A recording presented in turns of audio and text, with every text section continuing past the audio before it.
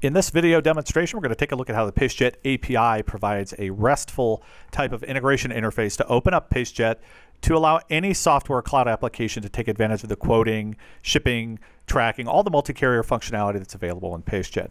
So if you looked at other video demonstrations, you know that this is the Pacejet user interface. We're here on the main dashboard, and that primarily the core set of functionality in Pacejet allows users to come in and interact with all of their different carriers in one place. So that's whether that's Parcel, LTL, 3PLs. You can go in and run a freight quote, have it rate shop and select the lowest cost, in this case Parcel. You can override and select an individual carrier, and of course go ahead and process a shipment. So that's kind of the basic set of functionality, whether it's quoting or shipping, that you're doing with Pacejet.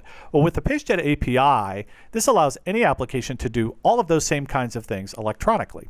So it's a nice RESTful-based interface with a set of endpoints that programmers can use to interact with the system electronically.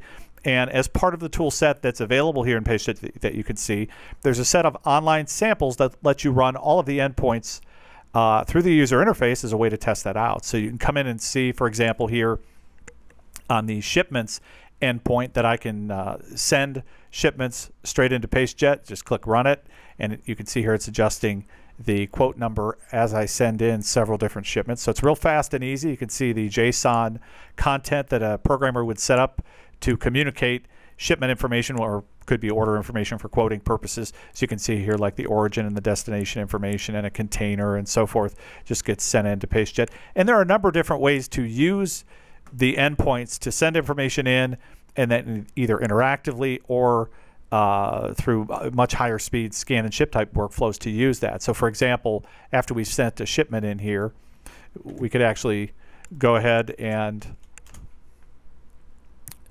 have our application pop up the user interface, and then a user could come in and immediately rate shop, or make adjustments to your shipment, just like any other use case that you see with Pacejet. Now, the other thing you could do, of course, is have your application send in a number of shipments repeatedly, and then just directly have users sitting on the shipping workbench, and you'll see those shipments flow in, and they can just scan and ship and scan and ship and process shipments that way. Now, as you process shipments through Pacejet, it's the same sort of functionality that's available to you, whether you're doing the rate shopping and shipping. You could use our packing. All those other features are available. Here, we're just going to grab a shipment and process it for UPS.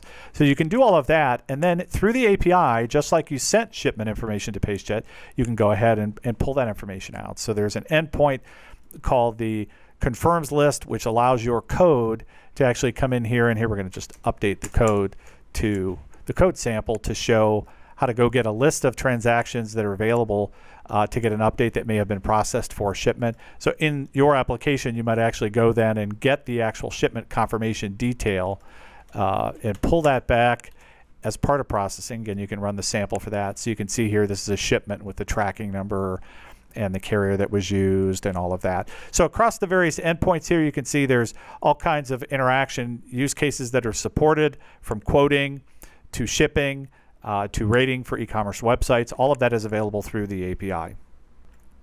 The last quick demo I wanted to do here on this video is take a look at an auto ship use case. So one of the more popular use cases with Pacejet is, let's say I have an application like a WMS application, or an ERP system that happens to have picking and packing as part of it, and you just want to use Pacejet to access all the various LTL or parcel carriers through one connection. You may not need to use our rate shopping user interface or something like that. So we would call that an auto ship or an instant ship. We're just going to communicate all the information to us. You just want us to process the shipment, and you can do that. So the way you do that is come into the Shipments endpoint, if you're going to do that electronically, and we will paste in a different JSON set of detail here. And if you notice, this one is pretty much the same as the other one, with the origin information and destination, the carrier setting, and a couple of packages in this case. But in this case, we also have identified an action called auto ship and a workstation. So that tells Pacejet what workstation to send print entities to. So as you process shipments, if you're using our printing, you have a cloud printing solution that will just automatically print to whatever workstations are local in your operation. You can actually access that information through the API as well, to get the paperwork that we produce and pull that out and do something else with it if you wanted to do that. But if you're using our printing, the workstation identified here will tell us where to send it.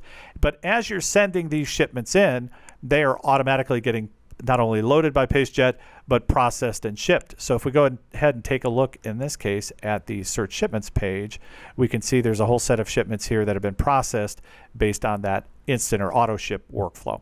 Well, that's it. All we have time for on this quick demonstration, but as you can see, the Pacejet API lets any application or cloud system easily interact with Pacejet to have access to all of the different shipping functionality directly and electronically. It's very easy to use, and it's RESTful so that developers can use tools that they're very comfortable with.